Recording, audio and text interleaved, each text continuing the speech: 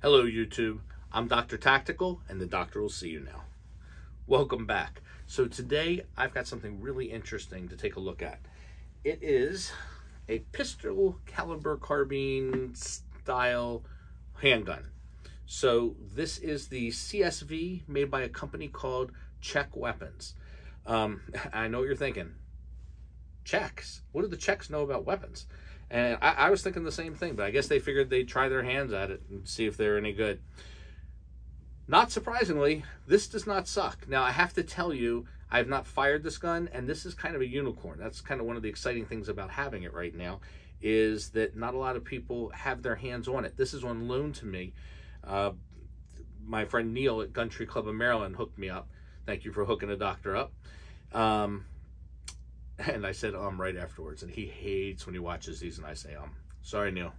Anyway, this is a really well-built weapon, and you can really, it just exudes quality, and I love that. I love when things are well built and they feel, you know, everything's smooth, and when it goes into your hands it just feels like it belongs there. And I'm pretty damn sure that that's why Neil lent it to me, because every time he lends me something like this, it ends up in my collection later.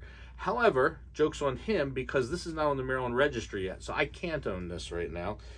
This doesn't go on, I think, until August 1st of 2022, and that's probably when I'll buy it. Anyway, this is a really nice gun, and I have behind me several other pistol caliber carbine style handguns that that I happen to really like, and so we'll sort of look at it side by side with some of those. This, a couple of things about it. It is a direct blowback, so you know there's nothing special to mitigate recoil, no roller or anything, no rotating anything. So it's just flat out. It's a very simple setup. This does not have a brace or a stock should you decide to SBR it, but it does have a Picatinny Picatinny rail. In this case, happens to be the tail. So it takes very little just to slip something on there. It has an interesting quad rail up in the front. It's small, but it's actually ergonomic. It actually feels good. Now, I say that, but I've never fired this gun, and it could very well be a cheese grater and really suck if I try and hold it, at which point you could just put an angled foregrip or something up there if you wanted. Oh, speaking of angled foregrips, interesting. Now, as you know, should you decide not to SBR this, you certainly can't have a direct down type of a handheld device up in the front. I'm blanking on the name of it, but it doesn't matter. So this gun, it takes the magazine up here in the mag well, and then you can keep a spare magazine in the back, and this actually is very ergonomic, the mag well, as sort of an angled foregrip. So this is a really nice ergonomic setup. It almost reminds me of something else, something in the Microroni category, or whatever this thing was called. This was an updated version of that. Forgot what it's called. The Micro Conversion Kit, the MCK. So basically with this, what we have is a Glock sitting in here, and I don't know if I mentioned this. These are Glock magazines, so that's pretty nice. And now this only takes Gen 4 or higher Glock magazines, because you need to have the notches on both sides. But the Microroni, since this is nothing more than a Glock 23 that's encased inside of this housing, it lets you put a spare magazine up in the front, which is kind of nice also. So similar setup.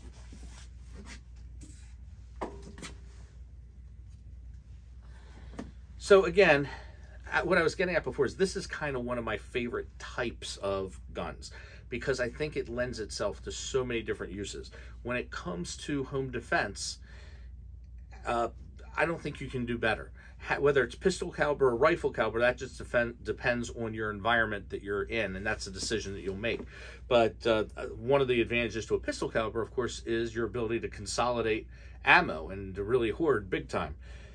Thank all you who are doing that. Like I'm not part of the cause, or the problem, I should say. Anyway, sorry, Neil. Let's see. What else I want to say on this? The advantage to this is that it's small. So if you're going around corners and what have you, you're not going to have somebody like with a long gun be able to easily wrestle this away from you. That's one. Two, if you have a pistol brace on this, which I don't on that yet. Oh my gosh, look at this. This also is a Czech gun, apparently. Huh, they must have tried this before. Anyway, so if you have some type of a pistol brace that you want to use on your arm, or as a cheek weld, by having that third point of contact, it really increases the accuracy significantly.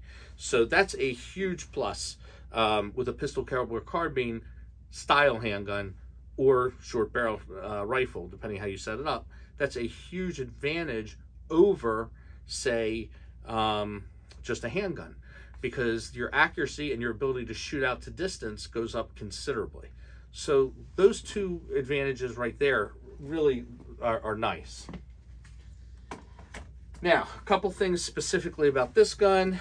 It has, as I said, a direct blowback. The charging handle is ambidextrous. It comes out, you put it on the other side. As I mentioned, it's got a Picatinny rail in back. It's got the quad rail. It's got a Picatinny rail on top. Comes with these sights, which obviously are decent, and I'll explain why when I just glance in the box in a few minutes.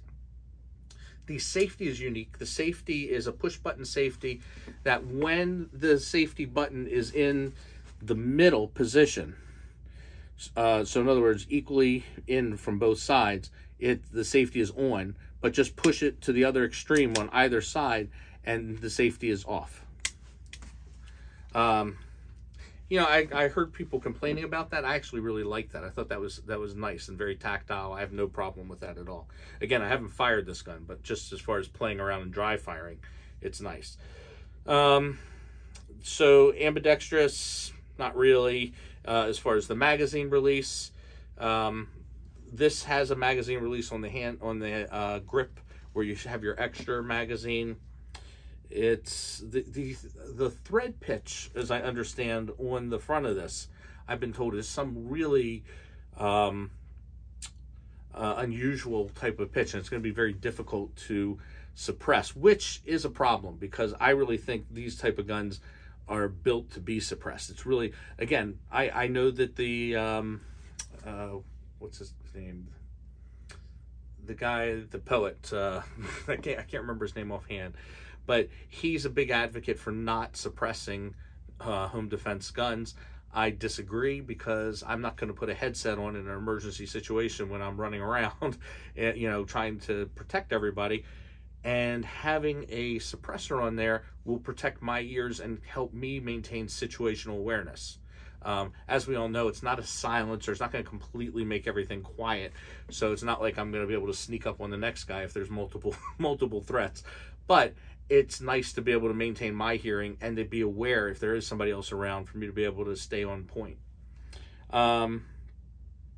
So, I mean, it's just a very, very nice gun.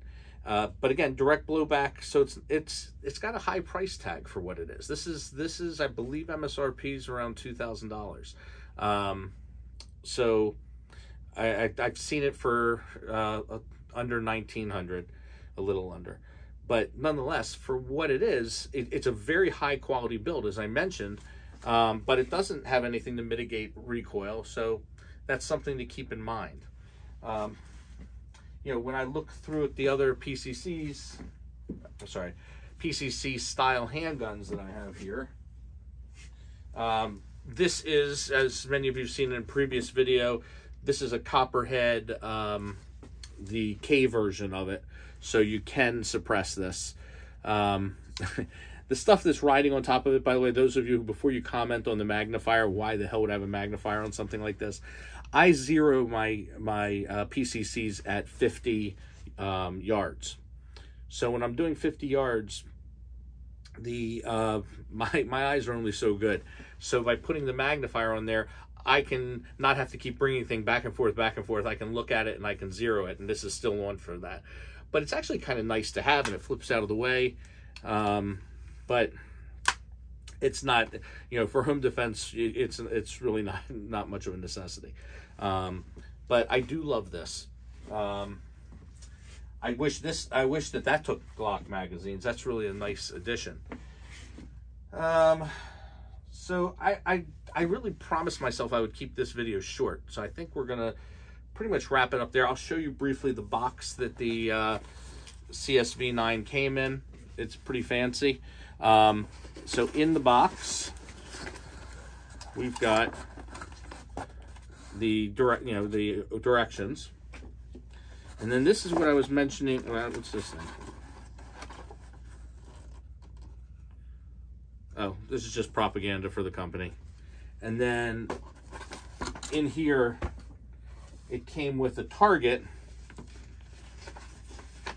which was 15 meters, which is about approximately 50 feet. So this, I am assuming, is with the sights that come on it. So whoever shot it did a decent job. So the gun has been fired, apparently. My one gripe with the box, and by the way, I forgot to mention this with the Walther video I did recently, and as some of you know, I bought 2 Walthers within like a week period. How can you put together a nice gun like this, a high quality gun, or like Walther, and go through the trouble of charging a significant amount for it, and not put a sticker in there? Anyway, so I don't have any stickers from those to put up. This one I couldn't use the sticker anyway because I'm not the rightful owner yet. Anyway, that's the CSV-9 for today. I want to thank you all for taking the time to watch it. I look forward to talking to you shortly. This is Dr. Tactical. Dr. Tactical, out.